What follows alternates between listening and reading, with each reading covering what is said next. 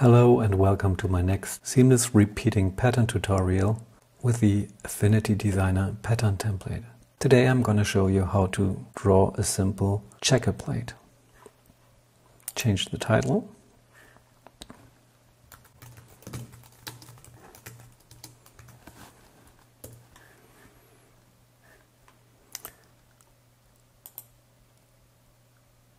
Select the AD pattern color palette and change the pattern fill.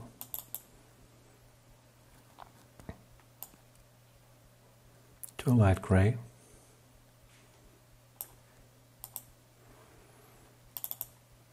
Zoom into the drawing area and expand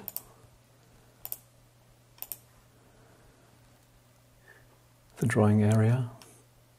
Deselect the sample text.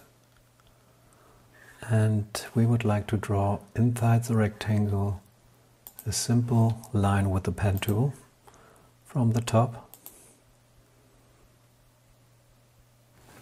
to the bottom with a length of 50 pixels.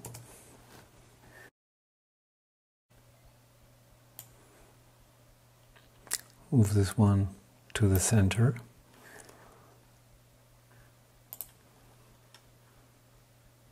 Change the color of the stroke to a gray of, let me say, 55%. Go to the stroke panel. Increase the width to 10 pixels. Select the pressure panel and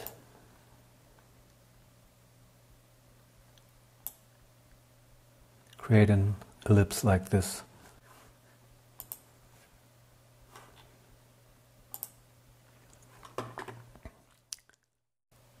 Select the 3D effect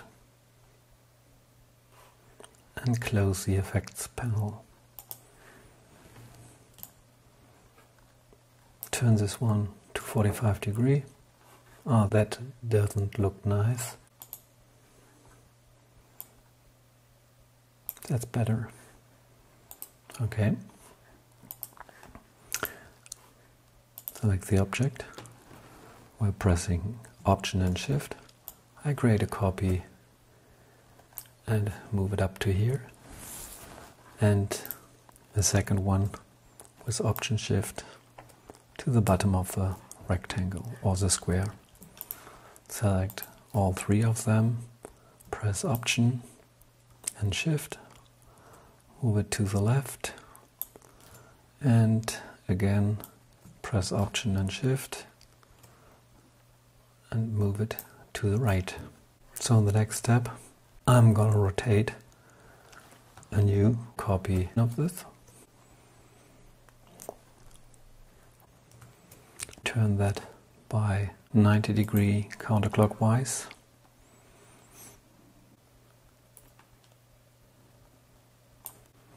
And let's move this one by 40 pixels to the left, so you can type in -40.